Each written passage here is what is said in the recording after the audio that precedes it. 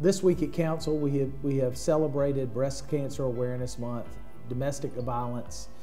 Awareness Month, Hispanic History Month,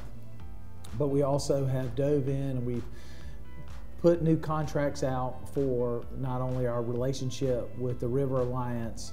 lobbying team, both in Washington and at the State House, to make sure that we're going after every dime that's available to the city so that we can improve our communities.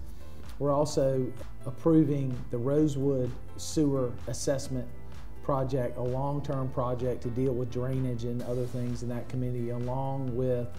another evaluation over in the Rosewood and part of Shandon area to address some of the brown water issues. So we're continuing to invest in the city, if it's in our employees, in our equipment, in our technology, but into our infrastructure, and we'll continue to do that. I hope you all have a great week.